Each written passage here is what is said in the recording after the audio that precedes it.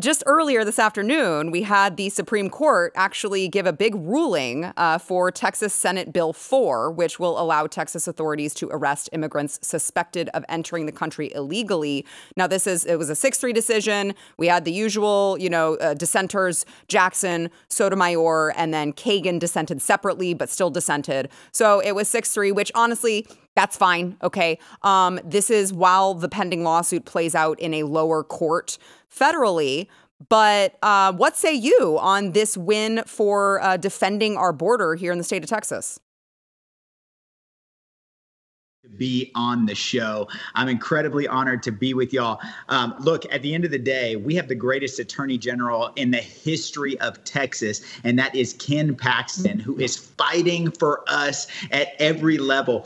And this is just yet another victory to add to the notch of successes that he's had. And so it was absolutely beautiful to see that the Supreme Court, many of them, did the right thing. They stood for what they should have stood with, which is the fact that Texas absolutely has the right to defend its own borders, especially when we are under the invasion that we're in. And frankly, Sarah, this is way too late in the game. We should have been doing this 2 years ago, 4 years ago. And at the end of the day, better late than never. It's not the strongest border bill we could have gotten. That was HB 20, which was killed by our Speaker, Dade Phelan, who upheld a point of order, which killed off our ability to have the Border Protection Unit mobilized. But we got SB 4 across the finish line, making it a state jail felony to enter illegally in the state of Texas. And we're counting our victories on this. So massive victory for our state today. So I'm so glad that you gave credit to Attorney General Ken Paxton. And he tweeted out about this today. I still call it tweets. OK, sue me. He said a huge win. I can't get over it. It'll never be X. It'll always be Twitter. Exactly. So he said huge win. Texas has defeated the Biden administration's and the ACLU's emergency motions at the Supreme Court. Our immigration law, SB 4, is now in effect. As always, it's my honor to defend Texas and its sovereignty and to lead us to victory in court. Now, before we get to this other victory, which is, of course, the PornHub age verification, does it ever bother you that some of your colleagues seem to take victory laps on things like this happening because of Ken Paxton being our attorney general, even though they tried to remove him from office? Does that bother you at all? Well, it was an absolute kangaroo court. I mean, we just had an unprecedented weaponization of government inside the Texas House.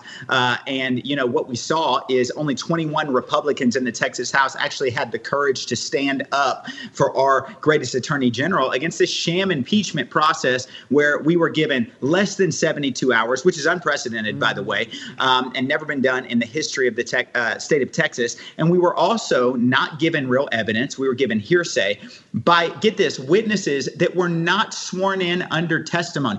Absolutely ridiculous. And now some of our House colleagues have the audacity to take a victory lap and say, oh, look, we got this bill across, strongest border legislation in the history. And I'll tell you what, Texas House members historically are not great at providing strong conservative wins, but they're really good at tooting their own horn. I tweeted out earlier today, at some point, we have got to hold these Republicans accountable for doing victory laps for things that are absolutely ridiculous to celebrate. Of course we banned child gender modification. We have a Republican majority. Of course we did the Save Women's Sports Act. We don't need someone to pat us on the back and say, good job. We should be leading in Texas on these issues. This isn't something that we should be saying, oh, look at us.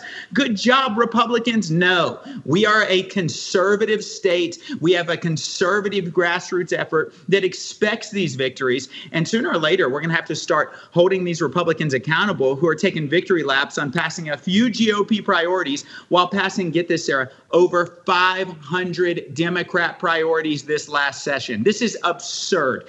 And so, yes, we should celebrate that SB 4 is being upheld, but we should expect better of our Texas state representatives. It's funny. So before we get to the other victory here, it's funny that you mentioned that because I had a conversation with one of your colleagues. Now, I'll tell you off air who it was, but you could probably guess. And we were talking about, I said, you always say, oh, this is the most conservative, legislature ever in the history of the state of Texas. I'm like, yeah, it's not that hard. You banned gender, mutilation. You banned the mutilation of children. Wow, congratulations. Like, that's kind of hello? Yeah, you should be doing that. And it's like, you don't get to use that as a talking point when this is low-hanging fruit here, because the other side has gone so radical that, these are no duh. So, okay, so I'm glad to hear you share my sentiment on that, being that you are a member of the House yourself. Yes. So let's get to the PornHub victory. Okay, so obviously one of the most, if not the most visited pornography platform in the country now has taken their ball and gone home. They're very upset that the state now has an age verification requirement. And of course, this was argued in court. This was another victory that Ken Paxton argued for the state of Texas and was successful in that now Pornhub. See, the thing is all they could have done was figured out a way to verify age. But I guess, you tell me, Nate, I guess they're like, no, we want to be able to provide sexual content for minors, and you won't let us do that. So we're just going to leave the state of Texas. Okay, don't threaten me with a good time. No kidding. You're spot on, Sarah. At the end of the day, everything we've assumed about the pornographic industry is true. Yeah. So we've always known that the children were the target. We see this in our educational materials that are infiltrating our school and sexually indoctrinating our children. We see this as ads are popping up on social media that target children. We see this as, they've said it, they're coming after your kids with these all-age drag shows. We're seeing this everywhere. But now to have it on the record that PornHub, right, the giant of the pornographic industry, which, by the way, the statistics are not on PornHub's side when it comes to what this company actually does. In fact, 90% of the scenes contain some sort of physical or verbal aggression towards the opposite sex. We see that 97% of time that women are on the receiving end of physical abuse inside of these videos. This is not PornHub. This is trafficking hub.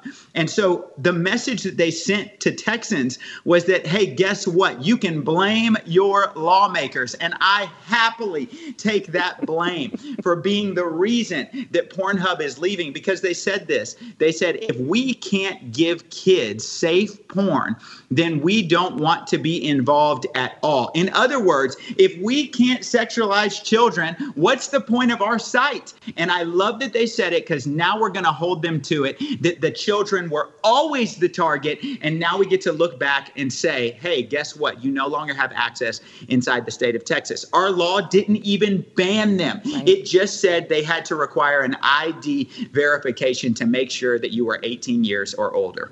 Yeah. Now, so I want to share some of their quote that from their press release, because it kind of struck me when they said, first of all, that the argument is, oh well, they're just going to find VPNs around it. Oh well, okay. I mean, should we not at least try to make it harder? You're just going to be like, oh well, I mean, they're going to look at porn anyway, so we might as well just put it right in front of them. That's a dumb argument. But it said.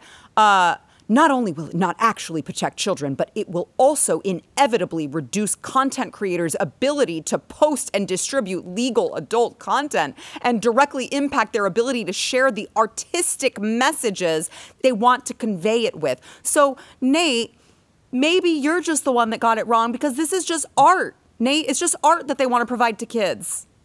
Well, my favorite argument that they have is that this is a First Amendment right. Yes. And the reality is, sexual abuse is not a First Amendment right. Sexual abuse is not art. And anyone who considers sexual abuse and sexual exploitation art probably needs to be behind prison bars. Mm-hmm. And so this is a major deal. And what we're seeing is the groomers are getting louder in our culture. The groomers are telling us who they are. And I've been saying this from the beginning. Look, if a groomer tells you he's a groomer, believe him. Right. If a groomer tells you she's a groomer, believe her. They're telling us who they are. They've been in the university systems forever, and now they're coming after our children. And the reality is, this is really just step one in the battle that we have. This this is the beginning. And so for everyone, you know, the greatest argument I heard on my post, which I actually loved, was, Nate, this is ridiculous. This isn't going to do anything. Look at the tweets underneath your tweet. There's pornography on Twitter. And I've just simply responded with, great point. Let's go after it next session. If you like this clip and you want to see the full episode, click here. And if you want to subscribe to the channel, come on, you know you do. Click here.